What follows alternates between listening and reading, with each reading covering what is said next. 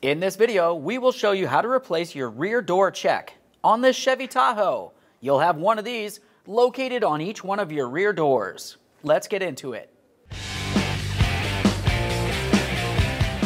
Okay friends, let's get started on our job. The first thing we'll do is come right over to the door lock switch. We're going to remove that using a small pocket screwdriver.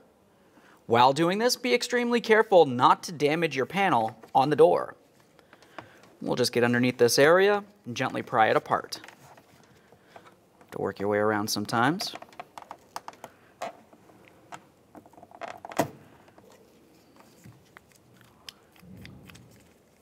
There's that.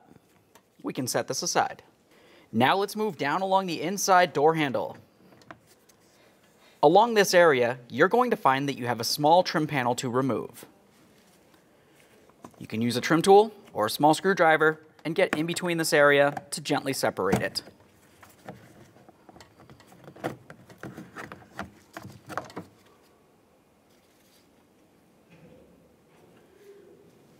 Now that we've removed that trim panel, make your way up underneath the grab handle. You'll find that you have a 7mm bolt in this area. Let's remove it.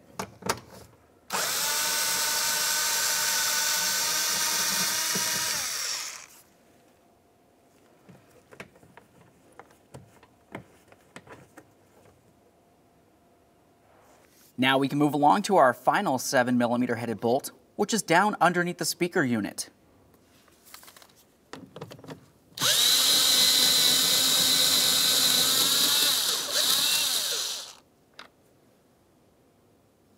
Take hold of your door panel, gently lift it up, and start pulling it away from the door. Keep in mind that you do still have wiring leading to that window switch. With that pulled away, we can disconnect the wiring harness for this. Give that a quick check for corrosion and set it aside. Remove your door panel. Now that we have that out of the way, let's continue on with removing this boot right here. We'll just use our small screwdriver or trim tool. You can slide that right up there. Behind this area, you're going to find that you have two 10mm headed bolts. We're going to pause here for 1 second and make our way up to removing the vapor barrier. Let's go ahead and pry this out of the way. You will be reusing this, so try not to rip it. It's also good to mention that you don't want to get any of this butyl tape on your clothes. It will ruin them. With the vapor barrier out of the way, you have a clear view of the inside aspect of the door check. This is what we're going to be holding on to while we remove our mounting hardware.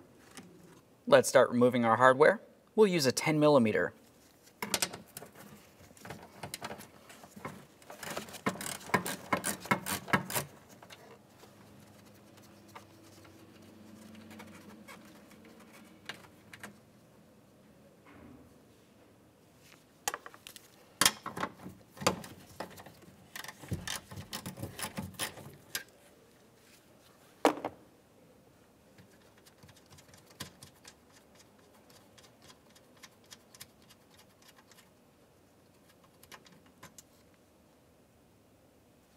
Now we can follow the door check to where it connects onto the body of the vehicle.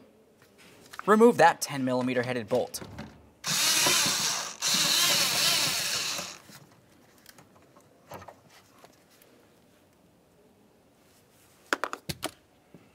Now at this point we can start removing this. I'm going to reach inside the door, take hold of that door check, and start pulling it through. While I do so, we're also going to remove this from this portion of the door check.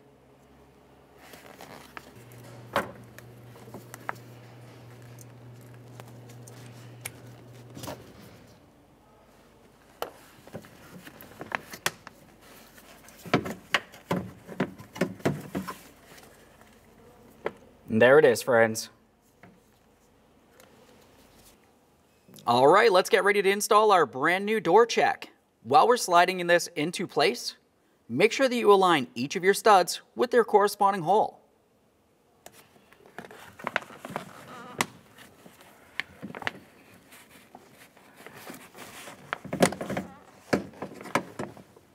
Before we go too much further, let's make sure that we put on our protective boot. I'll just continue sliding this in until my studs are aligned properly.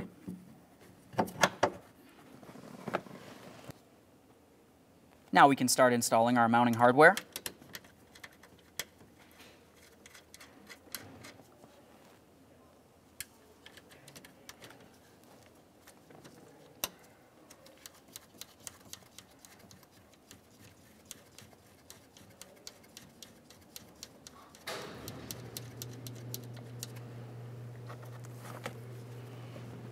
We'll continue on to our mounting bolt.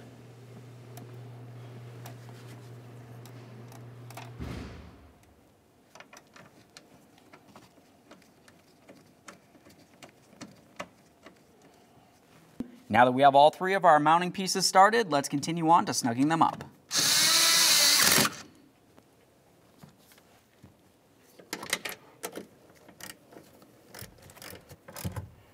It's bottomed out. Let's make sure it's nice and snug.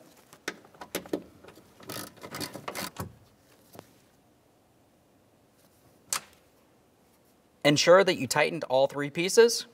Now we can continue on to our protective seal. Now we can reinstall that vapor barrier. Just go ahead and press it right back into its original position. All right, now we can start putting on our door panel. We'll start with that window switch. Go ahead and take that, put it in position, slide it up, and listen for a click. There's that.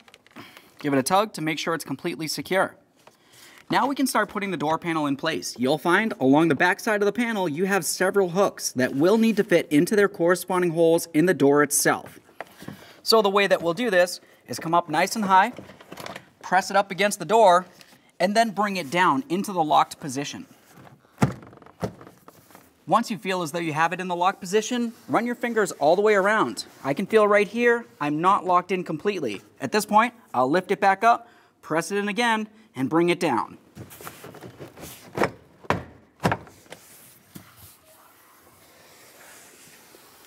Once it feels as though it's completely locked in, we'll continue on with our two mounting bolts. Slip it in here.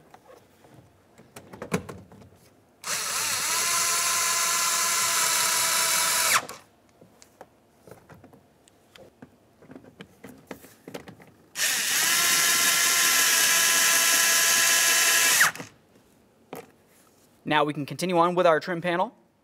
You'll find along the bottom area of this, you have a small hook that needs to fit in behind the door panel. We'll keep that in mind. Grab onto that door handle, give it a little tug, and slide this right on through. Now we'll bring this area down, that's that little hooked area that I spoke about, and we can press this into position. Now we can put on our door lock switch. You'll find along the back side of this, you have a hole. That's where the door lock rod needs to go into. So we'll make sure we're in the unlocked position by forcing this forward. We'll bring this to the unlocked position as well, and then press this right in.